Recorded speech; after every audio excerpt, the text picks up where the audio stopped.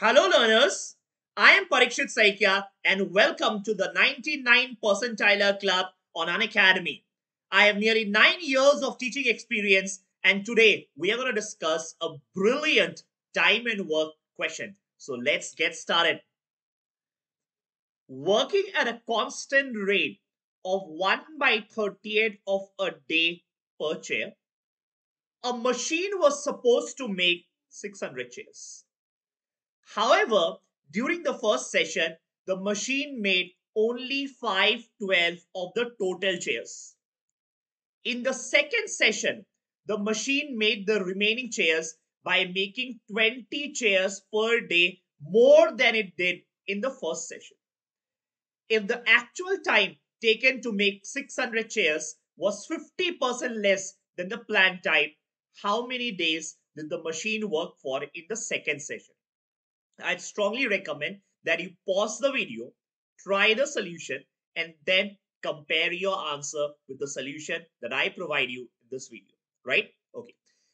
I hope you have tried the solution. You did pause it and give it an attempt, right? Chalo, let's get started. Now think about it. When you read the question, right, you realize that this question is from the chapter on time and work. So in the chapter on time and work, remember there are only three variables, and I always believe if a student is able to draw this table, right, work, what is W? W is work, R is the rate of doing work, and T is the time. So if you're able to fill up this table, any question on work and time can be done very easily. So let's get started. Working at a constant rate of 1/38 of a day per chair. So what is the rate? Rate, we can take it as number of chairs per day. Number of chairs, I'm writing the unit, number of chairs per day. Okay. A machine was supposed to make 600 chairs. So what will be the work? Work is nothing but let's define it in terms of how many chairs are made. How many chairs are made? That's work for us. And obviously in that case, time will be in days. Time will be in days. Okay. Let's try to fill this up. Now, what is the work here? The work here is 600 chairs. The work here is 600 chairs, correct? Okay, let's write this as 600. Now, what is the rate? Rate is chairs per day. So think about it. You make 1/38 of a day. You take 1/38 of a day per chair. 1/38 of a day to make one chair. Of a day to make one chair. So can I say in one day you will make 30 chairs? Just cross multiply that 30. One day you will make 30 chairs. So in the chapter on work and time, let's define, and I think it is always better if you take rate as something per hour, or let's say per minute, per second, per day. Okay, that's rate for you. So one day, how many chairs? 30 chairs. Remember, I have defined the rate as chairs per day. So always take the rate as per day or per second or per minute. That's the rate for you. And in our case, the time is days. So one day, 30 chairs. So can I say rate is 30 chairs per day? What is time? Remember, 600 chairs you make, 600 chairs you are making, and you make 30 chairs per day. So can I say the number of days that you will take to complete your work is nothing but 600 divided by 30, which in our case is going to be equal to 20. Followed? Yes? Okay. Now let's continue. However, during the first session, so this was the planning. This is how it originally or generally happens.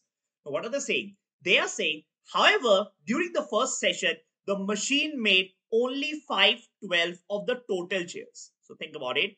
In the first session, the plan did not work, what was supposed to happen. So actually what happened? They were able to produce only 512 of the total chairs. So when I say 512 of the total chairs, can I say 12 ones are 12 fives are? So 5 into 50. So basically work done is 250. 250 chairs in the first half, right? In the second session, what has happened? The machine made the remaining chairs. How many are the remaining chairs? 600 minus 250. So first session you make 250. So in the second session, it will be 600 minus 250. So basically 350 chairs. Basically, you made 350 chairs. Correct?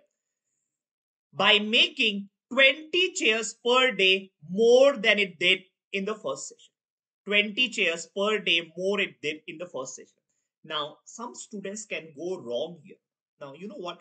How you'll go wrong? Someone might say, you know what? Session 1, you are making 30 chairs per day because that's what we calculated. And session 2, it is 20 more. So you'll say 30 plus 20, 50. Now, these numbers are incorrect. Think about it. The original plan was to make 138 of a take 138 of a day per chair. In other words, make 30 chairs per day. That was the planning. However, remember, however is a contrast. It's a contrasting word. It indicates that the plan did not work out. So basically, you did not make 30 chairs. So how many chairs you made? I have absolutely no clue. That's what I need to figure out. Right? So you can't take that as 30 and then the next number is 30 plus 20, 50. That would be incorrect. So rather, because I don't know, can I say first session, how many chairs do you make per day? I don't know. Let the number be, let's say R. Fine. And in the second session, you make 20 chairs per day more. 20 chairs per day more. So first case, if you make R chairs, second scenario, you would have made R plus 20 chairs. Correct? If the actual time to make 600 chairs was 50% less. So remember, this is the hypothetical situation. This is your hypothetical situation. And what is this? This is your actual scenario. This is your actual scenario. And what happens in the actual scenario? You take 50% less time than the planned time. 50% less time than the planned time. So remember, the planned time was 20 days. So if you were to take 50% less time, 50% of 20 is 10. So can I say actually you are only taking 10 days. You are only taking 10 days. Would you agree? And question is asking, how many days did the machine work for in the second session? So 10 obviously is session 1 plus 2. First session plus second session is total 10. So let's say in first one, you finished it in T days. I don't know. Let it be T. So second one will be 10 minus T. Will you agree? Remember, total is 10. So if the first one is T, second is going to be 10 minus T. Correct? All we need to figure out is this value. What is this value? How many days did the machine work for in the second session? So how much is the value of 10 minus T is what you need to determine. Will you agree? Any doubt up till here? I hope no doubts. Clear? Now, all we need is the value of 10 minus T. That's what we need to figure out. Okay. So take a pause, reflect what we have just discussed. Okay. And if you have queries, you might want to play the video once again. Now let's continue with the second part. Okay. We need to determine the value of t. So think about it. Logically think about it. You have got two equations. So, and two unknowns. First equation, first session, and second equation, second session. So I think it's very easy. It's after that, it's just about solving these two equations. Correct? So let's try to solve it. So what is work? Can I say work is nothing but R into T? Think about it. 600 chairs you need to make. There's no rocket science here. 600 chairs you need to make. Think about the first line. And if you make 30 chairs per day, you take 20 days. So 30 into 2 is 600. So per day, 30 chairs. Obviously, you take 20 chairs. So can I say W is nothing but R into T? So let's take that. For session 1, we instead of W, we have 250. So 250 is equal to R into T. Okay, that's your equation 1. And in the second equation, it is 350 is equal to R plus 20 into 10 minus T. Into 10 minus T. Okay, let's call the first one as equation 1 and second one as equation 2. So equation 2, can you expand? 350 is equal to 10R minus RT plus 200 minus 20. Correct? So can you substitute the value of RT probably from equation 1? I think you can substitute the value of RT from equation 1. Equation 1 tells you that RT is 250. So minus 250 plus 200 minus 20. Correct? So please bring the very values on one side. 350 minus 50 will become plus 50. So 350 plus 50 will become 400. 400. So remember, you need the value of t. So you can substitute r. What is r in terms of t? So how did I get this 400? Minus 250 plus 200 is minus 50. Minus 50, you bring it on the left hand side. 350 plus 50 is 400.